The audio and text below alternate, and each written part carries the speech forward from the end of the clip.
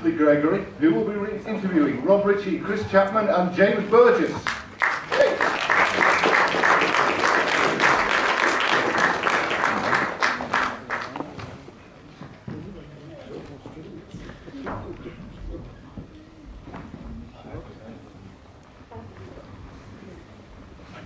Speak loudly.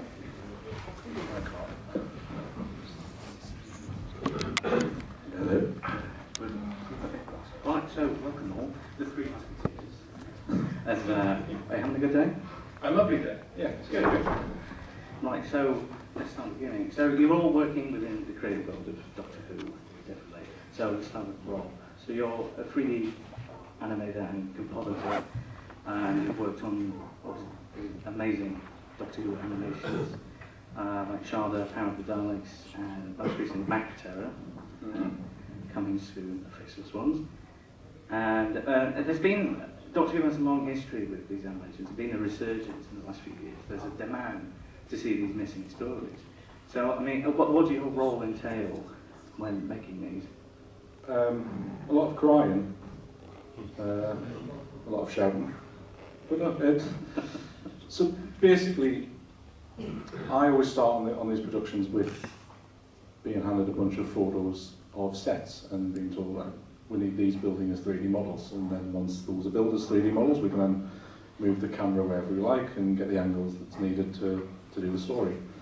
And while I'm doing that, a team of animators are busy doing all the character animation, and once they're finished, they send everything to me, and then I stitch everything together and give it to BBC Studios at the end, a broken man. It does break you, doesn't it? Oh yeah, it breaks you over and over again. We just keep coming back from what I'm broken now, and I'm not even a 1% complete of the Faceless Ones. What software do you use to make them?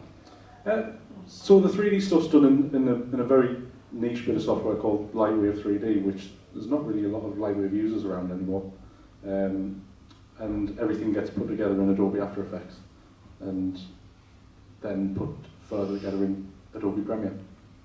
What do you use for reference points? Do you use like camera scripts, production, or production stuff, or telesnaps?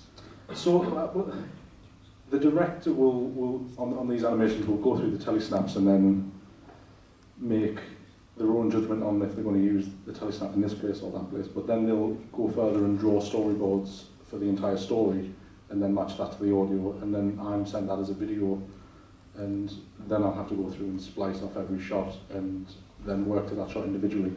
So I work to a moving animatic which is locked to the audio, and we can make little changes to where things might cut here and there, but very slightly. But it is a good guide to work into. And Rob, what do you have on your phone today? What's on your phone? Nothing's on my phone. All right, the Web Affair episode 3. You happy? I've got some of the Faceless Ones, which is complete, but It's looking very nice. thank you. Are you gonna share? Not a chance, because I'll be off this project before you can see it. But you've got an interesting thing on Faceless Ones, haven't you? Is the first one where you'll be animating the surviving episodes as well as the missing? Yeah. So this was a bit of a surprise to people, and a bit of a surprise to me actually. But I can understand why the BBC made the decision to animate 6 episodes and 2 of them already exist, because they want a uniform product which might have bigger appeal in America or other parts of the world. So I can understand for that. But I can also at the same time understand other people's confusion, saying, well, why aren't you doing Underwater Menace 2 episodes when you're doing a yeah, it's aging us dramatically. I mean, with these animations, they give the stories a grander scale than what can be achieved by that. Like Macra Terror, you almost liberated, free from those kind of restrictions. I mean, how is that working like that? Do you like that more free-brained? Well, it was definitely useful on the Macra Terror because the original only had one prop that was a flimsy latex thing mounted to a truck. And I had a bit of technology now that they didn't have back in 1967, which is copy and paste. So I could just develop an army of Macra very easily. So it's a bit unfair really, but it helps sell the story. With something like the Faceless Ones, I mean, they did a lot of filming at Gatwick, so that was quite grand in itself. So it's just trying to replicate what they did, so you can't really take too many liberties with it. What can you say about the Faceless Ones now? Because I know we were talking last night with some... Well, I think if I'm being brutally honest, I think I've said too much. Anyway. Is it going to be available, in black and white and colour? Yeah, I think the BBC have already said that it's going to be a black and white and colour release. I don't know the release date. I just know it's next year. Mm. I mean, we saw in the trailer there's those little Easter eggs there with magpies, electrical. There's some in Sharda as well in the Doctor's. Yes, I hit Jodie Whittaker's name on a car licence plate. But the Easter eggs on the trailer for the Faceless Ones were only there because when I was building the check-in section of Gatwick Airport, I found some really useful pictures taken around about the time. And 1967 Britain was all about smoking and smoking companies, tobacco companies, and around the top of the whole check-in area there was advert after advert for smoking company, and I replicated that properly. But then as I submitted it, there was the thing about, yeah, you'll have to take any kind of smoking reference out. So then I just had a quick look through the hard drive. I thought, oh, Magpie Electricals, that can go. International Electromatics, that can go. So that was an accidental Easter egg, but yeah. Keep your eye out on the Faceless Ones, because I'm trying to hide in quite a few fun ones here and there. I might even hide Chris in there somewhere. She's so happy. I know these different ideas could take time. I mean, how long roughly would it take you to do like a frame or to do it as a whole? So they're maybe saying Power of the Dark, was that about 6 months? Yeah, it was 6 months of work in total, but about 4 for me to, by the time I had all the character animation in, to putting them with the backgrounds. It was about 4 months to do 6 episodes, and that was, it was a stupid turnaround. But it turned out good. People liked it, and it got a big hype when it was released. I don't know if I really thought about how long it takes to do a frame, because it doesn't kind of work that way for the stuff I do, because technology is very cheap these days in the sense that you can move something at the start of the sequence and then move your timeline right along to the end and move the camera there, and it will just, from that point to that point, work its own movement. So I can probably do a scene of about 20 shots in about a day. That's a good day. A bad day is like 1 shot. If I'm trying to kill a character in an amusing way, well, not amusing way, in a graphic way, I can spend ages on 1 shot that's probably 5 seconds long, if that. And I get really annoyed about that.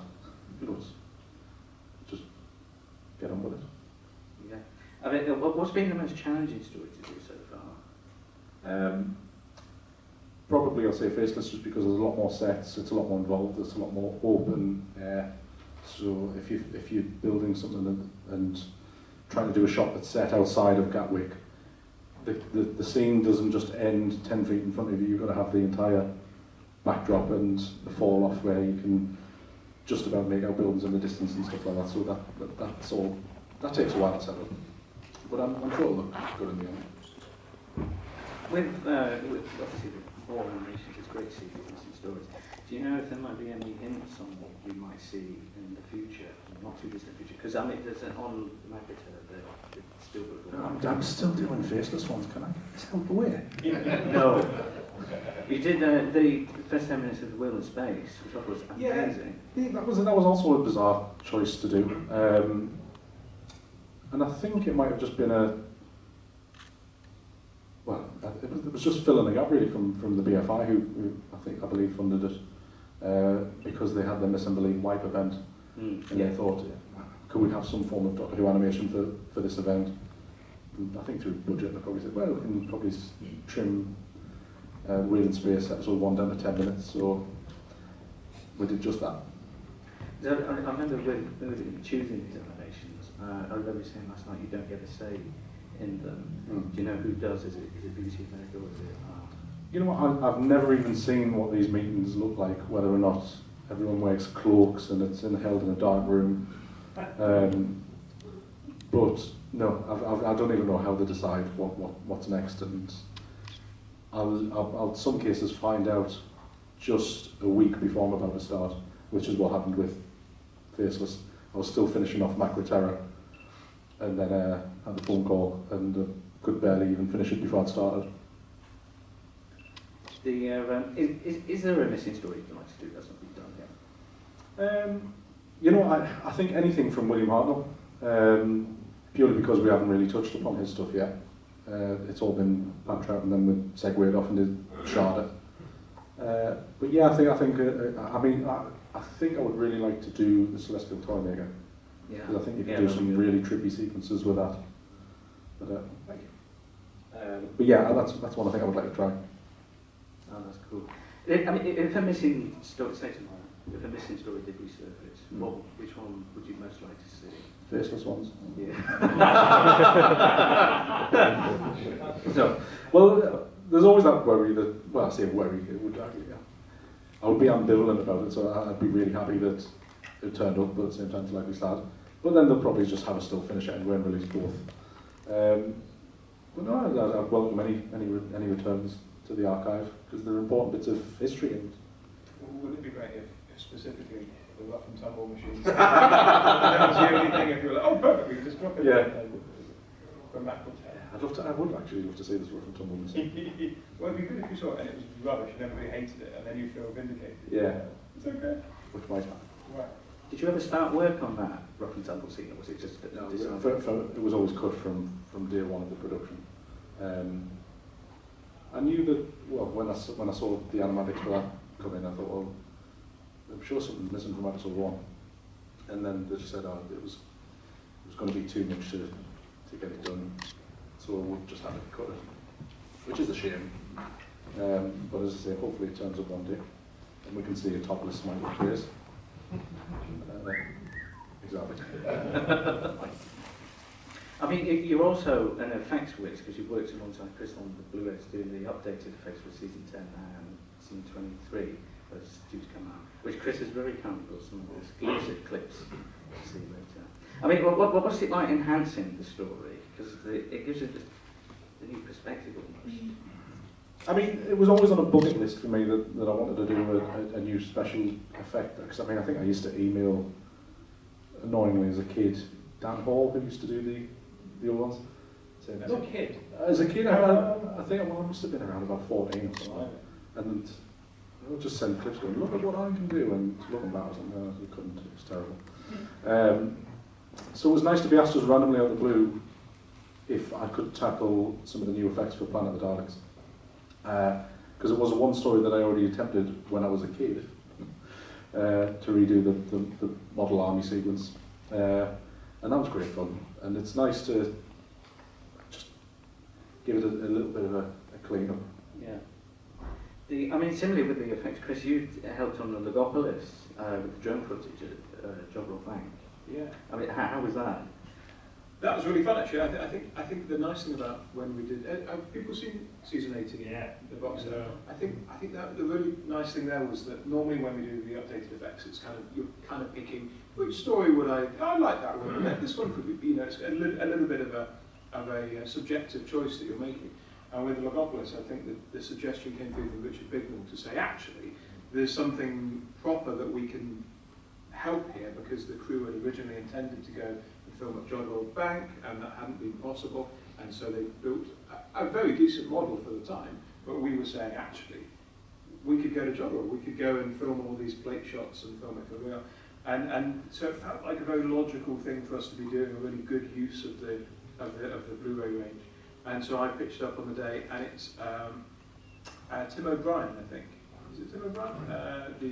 Who does a lot of stuff with Brian Cox and works at Joggerel. And Tim is a Doctor Who fan and has been telling people for years, when he shows them around, he said, "This is where Tom Baker died." And I was saying, that's not really quite true, is it, Tim? Like, because it's like, it's the Faros project and all this.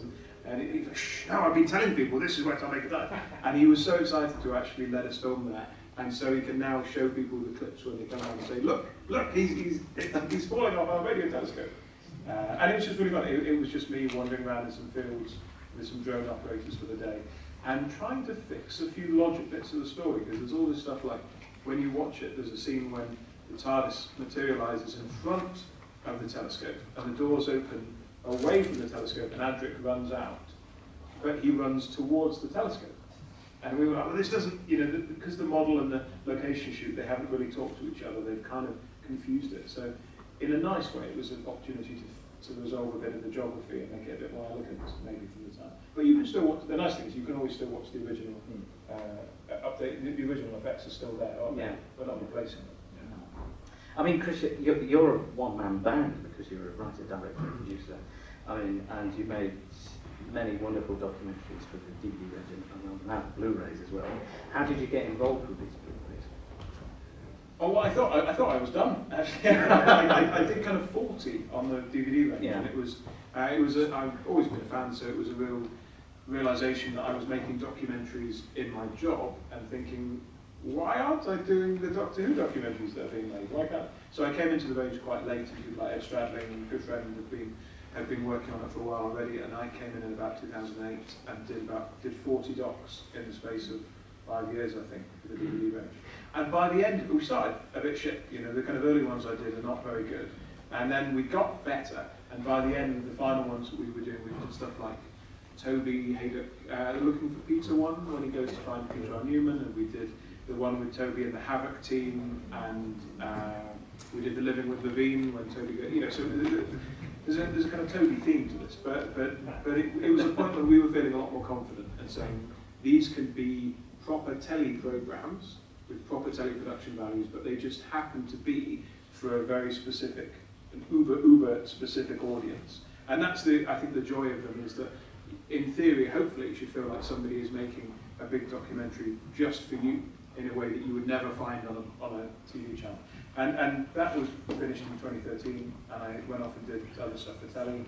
And then you did the CBBC, the Hour School. Yeah, so I've done a lot of stuff for CBBC. I'm working on Country File for the Beat now, and I've done stuff with different presenters, Paula Grady and Emma Willis, and we were doing lots of telly docs. And then Russell Minton, who's the boss of the Blu-ray range, got in touch and said, actually, we'd love to, would you come back and do some more? And I think it's been a really lovely time, actually, where on the collection, I feel like, I was saying this in the green room before, that Doctor Who fandom, Doctor Who as a whole, feels a little bit, it's in a slightly tricky spot at the moment, and it feels like there's a lot of division and a lot of debate and argument sometimes, and things I don't agree with.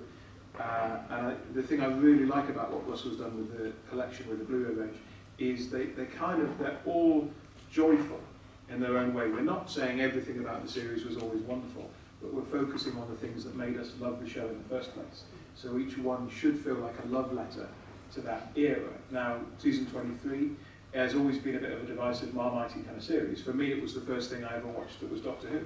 And so for me, you know, nostalgically has a real importance. So we come at it saying, let's give this as much love as we would give series 13 or 14 or 1 or whatever it might be. Yeah.